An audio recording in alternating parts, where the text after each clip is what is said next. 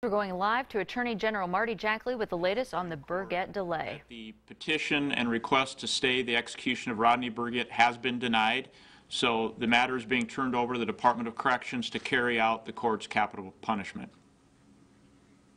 Will that take place shortly? I would anticipate within the next half hour to 45 minutes. So would the execution still be this evening, potentially, depending on what the DOC decides? Yes, it is moving forward. At this point, I've received a verbal indication from the United States Supreme Court that the motion for stay has been denied. I anticipate within the next 5 minutes I will have a written order, at which point that will be provided to the Department of Corrections.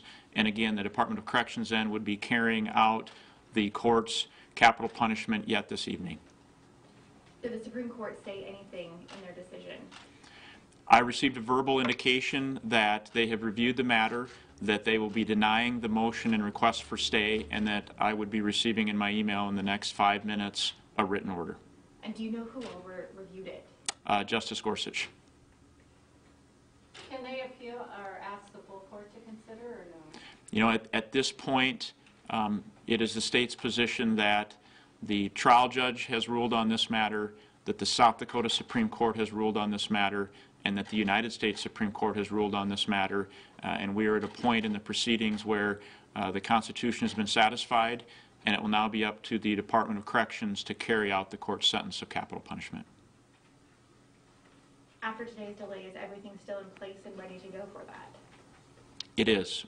When I received word from the United States Supreme Court, I was with R.J. Johnson's family, so they were the first to hear, and then I went and spoke with the Department of Corrections, and my understanding is that, again, the Department of Corrections, once the written order is received, will be prepared to carry out the court's capital punishment sentence.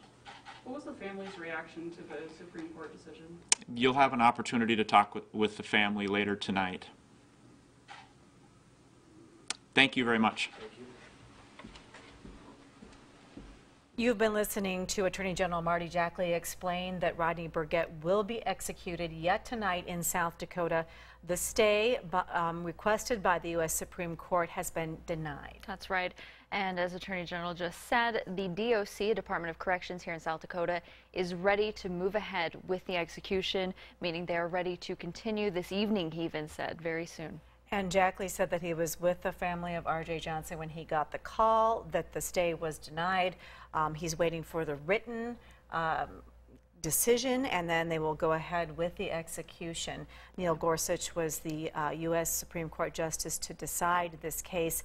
It is possible that they could ask the entire U.S. Supreme Court to consider it, but at this point, it looks like the execution will go ahead this evening. Yes, and then we'll continue to follow this developing news. We're going to take a quick break right now.